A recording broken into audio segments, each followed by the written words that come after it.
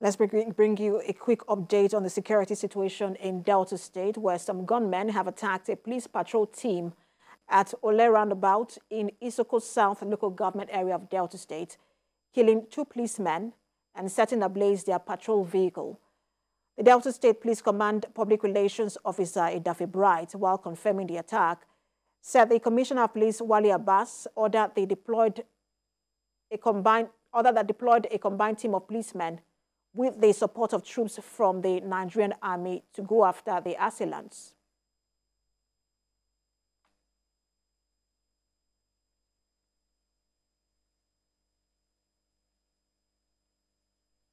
Well, let's now bring in our correspondent in Delta State, Ikenna Amechi.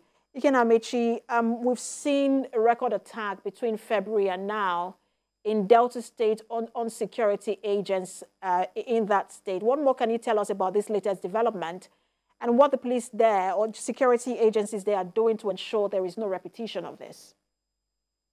All right, Precious, let me give you a timeline to this incident of attack against the police in Delta State. Of course, the last one happened during the election or before the election, where a police officer was actually killed close to Asaba here in Ugolo, and he was set ablaze, and that was suspected to be from the unknown gunmen. But this time around, what I would say about this incident is the fact that after the election, there have been upsurge of some insecurity in some parts of the state, especially Warri Sapele Road, close to Warri and Ugele. They've been kidnapping. I remember the last time a Catholic priest was kidnapped, and after some negotiation, he was released. And this time around, when the new commissioner of police resumed, just about 2 months ago, he resumed almost at the same time that the governor was actually sworn in. And what he did was to actually deploy some tactical team in that area that we noticed insecurity, kidnapping, and of course armed robbery. And the tactical team actually yielded some result of some arrests and were made. But this time around, it's coming from the blues, whereby a police police patrol was attacked at the Ugele, at the Ole Roundabout, just close to Ugele. And at that point, the road is not actually good at that point, and there's always a police checkpoint there in case of people trying to kidnap others because of the bad portion of the road. And this time around, on a Sunday, the armed men came and attacked them and killed them, and of course burnt their vehicle. And the police is actually responding. It's actually like a reprisal attack from the gunmen, which the police have been going after since after the election, where we have an upsurge of kidnapping and armed robbery attack in that axis. Precious. Thank you, Ikenna, for that update. We expect to hear from you as investigation into this continues. Our correspondent, Ikenna, Amechi, live for us there in Delta State. We're back at the National Assembly, where the Speaker of the House of Representatives has appealed to resident doctors in the country to put their planned strike on hold for 2 weeks to enable the intervention of the Parliament. Speaker Tajuddin Abbas made the appeal at a meeting with the leadership of the Nigerian Association of Resident Doctors. National Assembly correspondent Joke Adisa reports.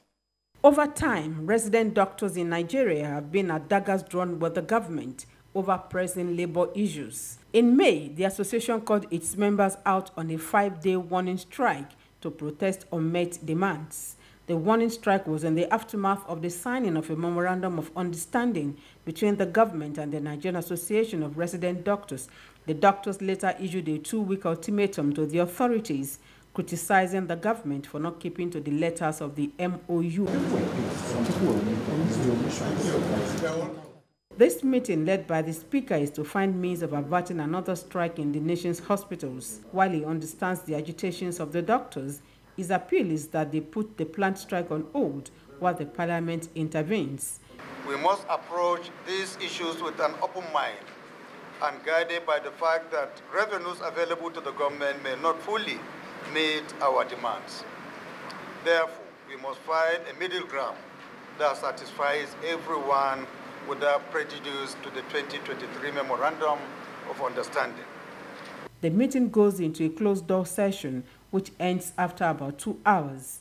At the end of the meeting, NAD President Innocent Orji says government has failed to keep to timelines outlined in the MOU. We have gotten so many promises. In fact, even last week, we got a promise for us to wait for a day or two. Now we are being asked again to wait for 2 weeks. We are leaders of the association, and we are going to communicate this request to our members. Of course, they take their decision.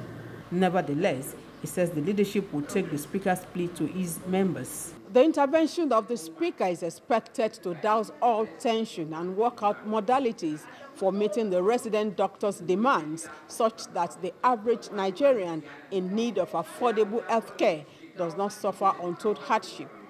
Joke Edson, TVC News, Abuja.